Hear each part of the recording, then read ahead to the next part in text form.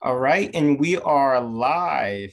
Um, I just want to say, thank you, Mikeal, for coming to Queer Black Voices for our month in November, and also congratulations for your award at Boomtown. Would you like to talk a little bit about that?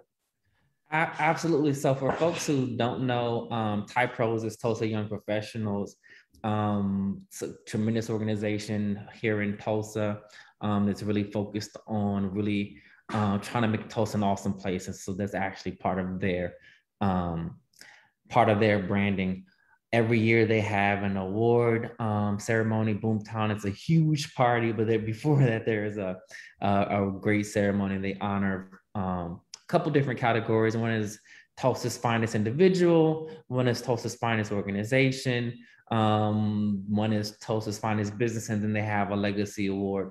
And so this year we were honored to be recognized for our work in the community with our youth as Tulsa's finest 2021 finest organization.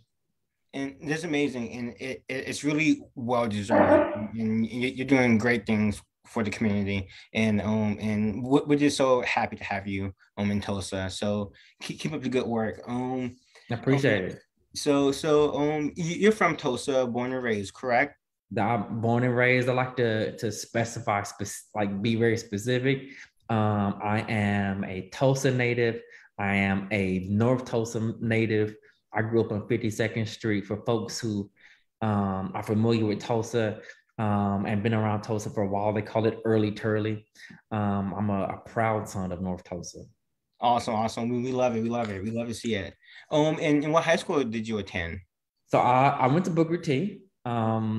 It's most of my siblings went to Booker T, and so I went to Booker T as well.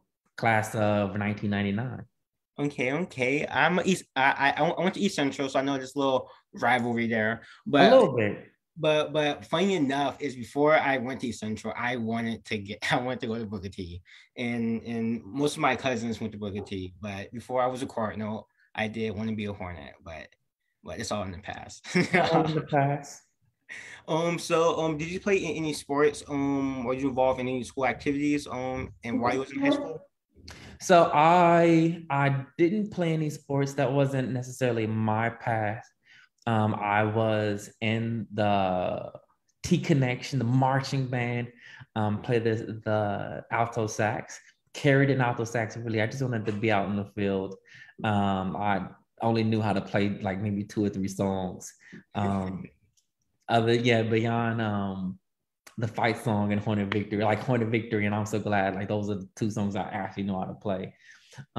Besides my participation in the band, I did the International Baccalaureate program, which is an advanced, a set of advanced courses, and then student council president, class president at one point. We actually started an organization. My junior year, we started an organization called Breaking Barriers at Booker T. And so that was based on our experience at Camp Anytown. So I'm not sure if your viewers are familiar with Camp Anytown, but it's just this great summer camp opportunity for kiddos from all over the state to really lean into, social justice, equity, diversity at a really young age. I had that experience and took that experience back to Burger King. We started an organization that was really welcoming about diversity, racial diversity, gender diversity. They just really being a welcoming space for our LGBTQ student population there at Burger T when I was a student. I love that. I love that, and it seems like that plans a seed for your future to give back and still be in that same vein of following your dream, but also ensuring that we're building a just and equitable community. And that's wonderful that you started that back in high school. I know a lot of people um um tend to come to that conclusion or in that vein later in life. So I think it's just awesome that starting in high school and you were able to have that seed planted in high school and continue following down that path as well. Absolutely. Absolutely. Oh, That's one of the things that I was raised with as a value was just a certain fearlessness, a certain boldness. And I knew in high school that, that I am a gay man, that I identify as a gay man. I knew that I had fallen in love with a man. Well, I was a student, and he was a student, so it wasn't like, some old man, something in the first. But I knew I had fallen in love, and I knew that that wasn't something that I should be ashamed of. And so I actually came out in high school, and in a very public way, but not in a negative. But it was like, hey, this is who I am. This is who I'm gonna be, and challenge anybody else to say otherwise, really. Yes, and with coming out, did you see a change in your relationship with your parents or your friends, or like did you see a change before and after coming out, or was your life pretty much still the same, just everyone knowing that this is who you are? There was a subtle change. I mean, it's like anything that's like, wow, I didn't know that, or I didn't see that coming. But I come from a family that's pretty supportive. I mean, again, it was a shock to them. But then in terms of my friends, I am very fortunate. I use the present tense. I'm very fortunate to have had some amazing friends. I had a great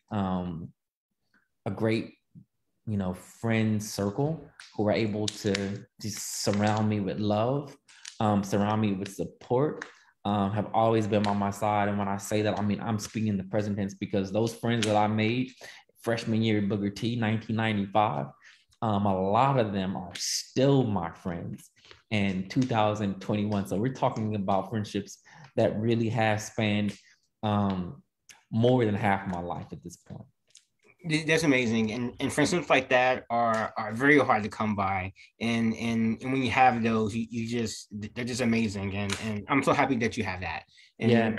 and that the relationship like that can grow and still be strong, and you, and it's just such a wonderful blessing. Yeah. With that being said, I know a lot of Black people are very religious. I know a lot of queer Black people are very religious and have that religious history in our lives. When you came out, well, first of all, are you religious? So that's a complicated question. I see myself as a spiritual person at this point. I Uh-huh. definitely grew up in a Christian household. But my experience with traditional religion has taken me through, my growth as a Christian, me being able to study Islam, me exploring Buddhism, and ultimately where I am today, is really an amalgamation of just all the things that I've learned in the different religions, as well as my personal experience with the universe and with other people and with myself. So I would definitely say I'm a lot more spiritual, but definitely a respect for Christianity and for the other religions, but just not something that, it's not a dominating factor in my life in that way. No, If that makes any sense. I totally get that, and I think that's something personal. I think you probably be able to relate to what I'm saying is I think that's something very like powerful and something very unique about being able to be free and studying different religions and seeing, this is what this is about, Yeah, and how that can translate to your life, and also finding the harmony of being a better person and finding the good in each religion to better yeah, navigate this world that we live in, so we can just leave it better than what we found. And yeah, I think it says something very powerful. I think a lot more people are are coming to realize that, and I just think that's pretty dope. yeah. So coming out in high school at Booker T in Oklahoma, how did it feel being a Black queer man or boy living in Oklahoma? I That's a hard question because I really didn't know any different. Mm-hmm. I didn't know any better, and I think that might have been part of the blessing. Is like there's a certain village, there's a certain like this is just who I am. This is just who I'm going to be, and challenging other folks to deal. But I know that comes from a real place of privilege. Not everybody has that. You know, I had my family, you know, actually they'd become supportive once they started to understand. I had friends who would, you know, protect me against the world and gave me the space to be who I wanted to be. So for me, being a young Black gay male was not the same challenge that I hear and see other folks that other folks have experienced. And so I recognize, again, that's a blessing in so many ways and a privilege in so many ways. And when I see my parents and we talk, and when I see my friends and we talk, I'm just always so thankful. And that's one of the reasons why I hold so closely to my friends and my family. They've been there. They've been that support through, you know, all the questions that I've had and all of the learnings that I've had to do and 20, 25, 26 years of living and walking as a gay man. Yeah, and it sounds like you're very close to your family, and recently you posted a picture of you cooking with your mom on Facebook, and I love that, and I can just tell just like how close knit you are with your family, and how strong that bond is, and I think that's so magical, and that's so powerful, and it's really a positive to see just Black joy from a family, and just being able to be who you are, and hearing more, just having that support and seeing that love. I think that's just a blessing and a privilege. And that for me is tremendous. I mean, it really has, like, literally and figuratively saved my life, as has allowed me to grow and develop into the person who I am. And so that's why, again, I see that as a privilege and an honor and a blessing. Not everybody has that.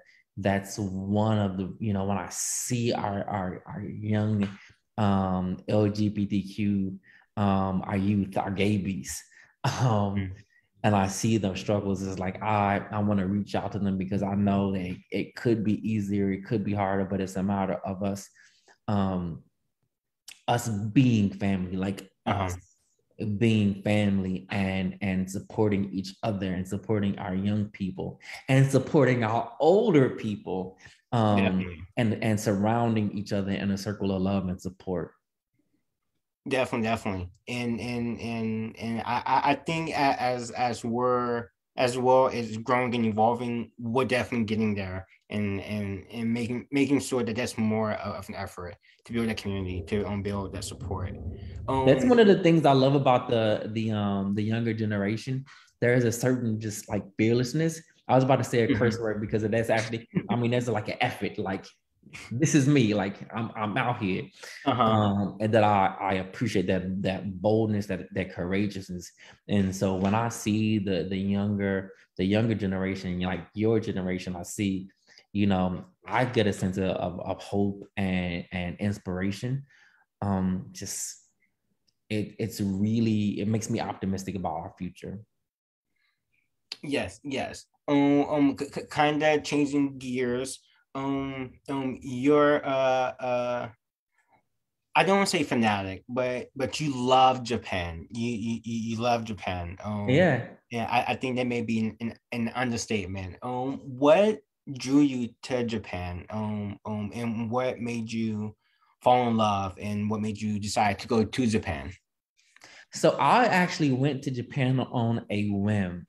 It really was like, hey, I had a friend who was living there. It's like, hey, Mikeal, you should really come visit. I had just graduated from college, and I went and spent about 2 weeks in Tokyo.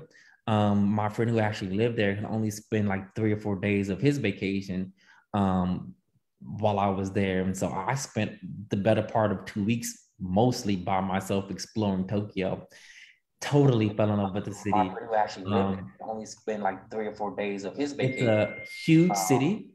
while I was there. So I spent the better part of it's a huge city, and I just love the energy. Yes, yes. And do you speak Japanese? At some point I did learn Japanese. At some point, I if I'm not being Japanese and not being humble, at some point my Japanese it got better than good, really good. But yeah, for me living there, it was about just endless possibilities. It was about the mix match of a 2,000-year-old city that's also a futuristic city. It was an understanding that living in Japan as a Black man, living in Japan as a Black gay man, I have never felt safer anywhere in the world. It's a super safe city, and just life was, for the most part, easier in a lot of ways, and just a lot of excitement in some ways. Just living in Tulsa, or living even in the US, is just not comparable. That's I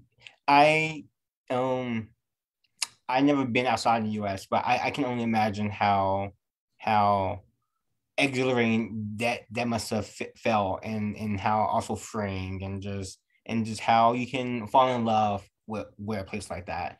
With that being said, with Tokyo kind of being an old city but also futuristic, like you said, did that play a part in you getting into coding? And how did that come about? So I actually started learning to code when I was like a high school kid, or actually a middle school kid. I remember distinctly when my mom bought a computer, a family computer. A lot of folks now have a computer room. We do not. That computer went in my bedroom, and so I learned how to use the computer from there. I would break it and had to fix it. I would have to go. I'm not sure if you're old enough to remember the CDs to use the internet, the AOL CDs. Yes, yes. Yeah, and so going and getting a new one and creating a new email address so I could keep the free trial going for multiple months. But I learned tech starting then, and I just had a long career in tech. Even living in Japan, I worked in tech. For me, starting my organization, Urban Coders Guild, was a continuation of that. It was an understanding that at a certain point, like, I was doing great work, but that work didn't have a purpose. And my calling was to come home and to be able to give back the same things that were given to me when I was a kid. And what made you choose kids as teaching? What made you choose kids to start teaching coding? Just hearing your question, I was about to break out into a song. That song is, I'm not gonna sing it because I can't sing, but I believe the children are the future. Teach them well and let them lead the way. I don't know if you know that song. Whitney Houston, the great Whitney Houston song. Oh, yes, yes. I'll listen to that today. Also from Coming to America, when Randy Watson's killed the song in his powder blue suit. But for me, it really is about recognizing that the students, these young people, are our future. Recognizing that they have brains that really are sponges, and whatever you pour into it is going to grow. And knowing that in tech right now, there's so many jobs that, you're 22, and not just in tech. There's so many jobs, period, that you graduate from college, or you get to a point and you're 22, 25, 24, whatever it is.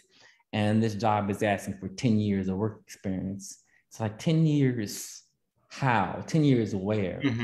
Being able to start our kids at 13 and 14 doing coding. And it's like, oh, you want 10 years of experience? Oh, that's not a problem, because I actually learned to do this stuff when I was in, 6th, 7th grade. I love that, and you're right. That makes perfect sense. But by the time they're out of college, you have the experience. You know what you're doing, and Yeah, no, I love that. That's dope. Someone like me who don't know how to code, well, I mean, I guess MySpace we was coding when making our profiles. So, yeah, don't say you don't know how to code. If you had a MySpace page and you know you wanted some music playing and some little trickly glitter effect, you actually learned how to do some coding. Yeah, you're right. But see, I think maybe this is me doubting myself, but I don't think I'll be able to do it now. Or it will definitely take me a You would lot figure it longer. out. Just like Yeah, you figured it out back then. And so that's all you were just all say, you don't know how to code. I'm like, look, if you're old enough, I didn't know that you're old enough to have a MySpace. So I just learned something. But yeah. if you I had a MySpace, you definitely learned how to do at least a little bit of code. Yeah. I've been wanting, honestly, I've been wanting to get back into coding because I think, I think coding is the future and is here, and I think, I feel like it's just very knowledgeable and a good skill to have to learn how to code. But I'm just nervous. But you're right. If you had MySpace, you know how to code. Um, with that being said, would you ever with the urban coders, would you ever expand that to teaching adults how to code? So there are a couple things that I have in mind that I might want to do in terms of,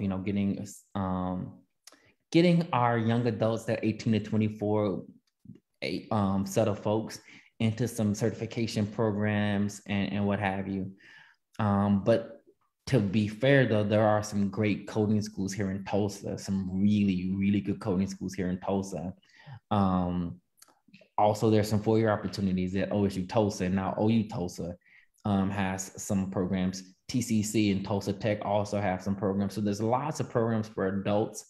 There's a couple spaces where I would want to lean in or work with them to ensure that, their student populations are Black, are brown, are queer, are women, are trans brothers and sisters, are trans folks.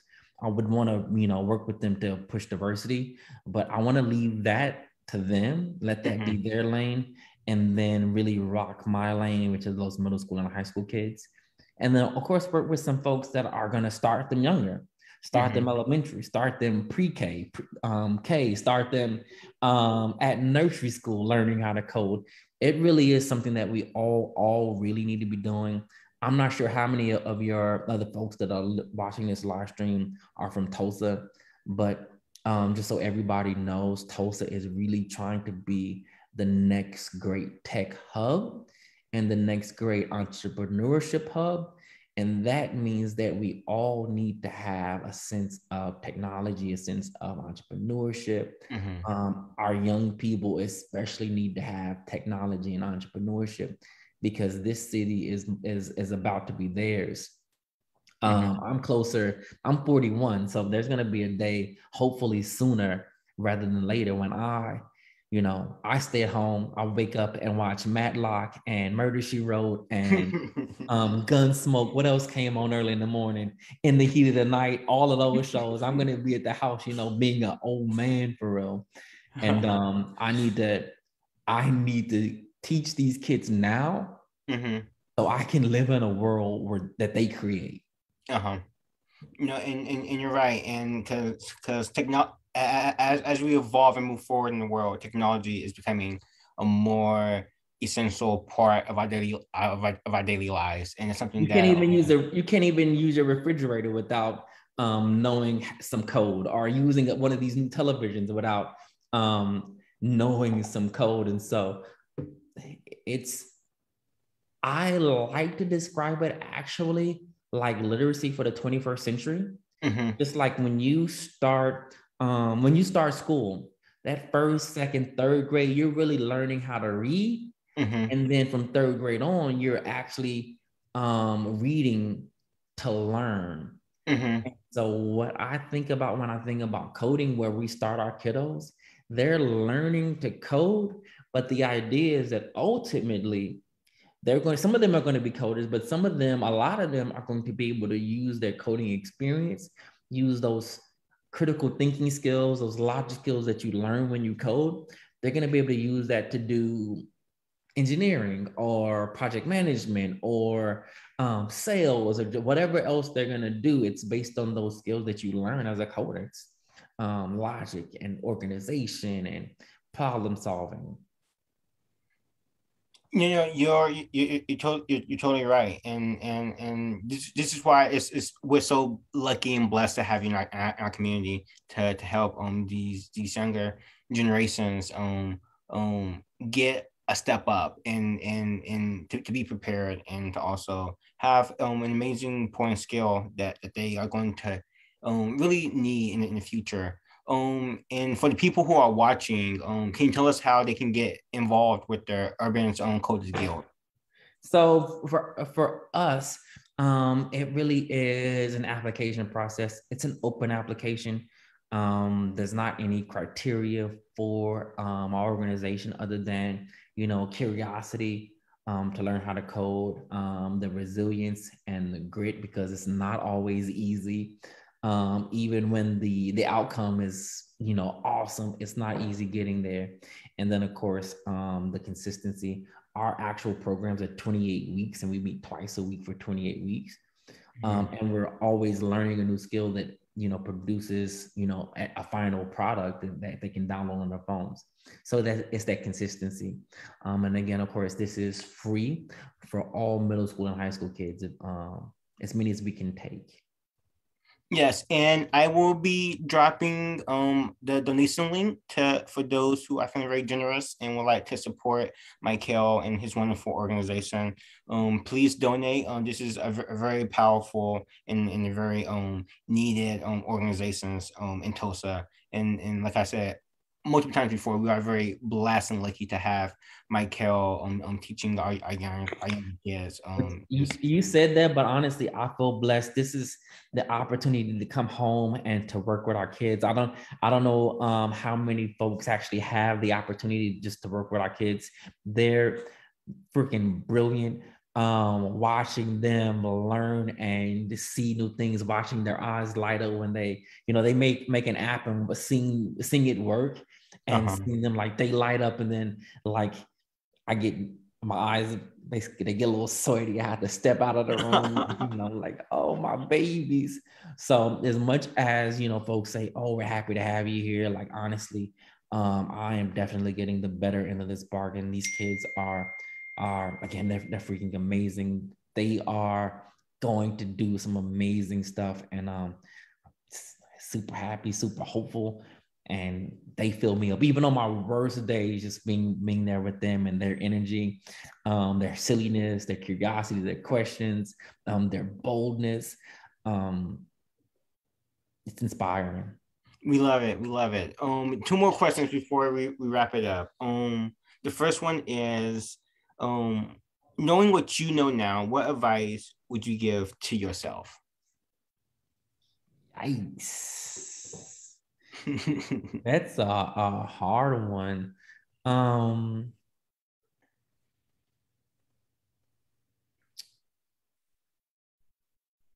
I definitely think about just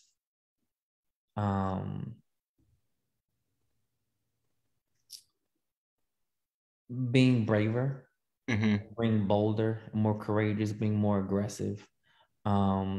I know for myself, even with all of the, the privilege and the blessings that I received, that were like literally bestowed on me. I didn't do anything to deserve it, but all of the blessings and privilege that I had, I know, especially there's a lot of black kids, black boys, especially queer black boys, and queer black and brown kids, that we put ourselves in these boxes. And even when we're out, there's still these boxes that we put ourselves in. So like, yeah, this is the box. We put ourselves in these boxes. A certain, like, I don't want to be too out, or I don't want to be too flamboyant, or I don't want to, attract attention. And I say, hey, like, if you have the support and the love, and you have the understanding of yourself. And if you have that, then, you know, be you to the fullest extent that you can be yourself. And so that's actually the advice I would give myself. Like, hey, if you have a choice between doing the least or doing the most, just remind myself that, hey, always do the freaking most. And I agree with that. And that was such good advice. You actually answered the second question, which was what advice would you give to young queer Black kids? And I think that's exactly what one of the best advice you can give someone is to be yourself and always go for it and be the extreme, because it's better to do it and then to not do it and have regrets. And looking back, you always are like, I should have done this, I should have did that, I should have been more myself. And I think that was the best advice to. So actually, I would want to add two things to that though. One, protect yourself. Protect your spirit, protect your heart, protect your body. AIDS, HIV is still very much a real thing. We have not, I mean, that's not going away. Crystal meth is very much a thing in our community. Drug use, mental health issues. I mean, protect your mind, protect your heart, protect your bodies. And then also, besides, well, the second part of that would be find friends and find folks who love and support you, who create that circle of safety around you and hold them close, and be that for someone else. Be the support that you need, give the support that you need. That's helped me. When we as a community are at our strongest is because we're supporting and loving on each other. You heard it from Mikeal. Thank you so much for being here with us tonight during this stormy weather that we're having. Tornado sirens and all. Tornado sirens and all. My mom called me about 1,000 times. But I'm glad you're safe. And again, thank you for spending this evening with us. And thank you so much for your time. And thank you much for all of your wisdom and knowledge and everything that you're doing for our community. And I hope you have a wonderful night. All right, appreciate it. Thank you. Thank you. All right.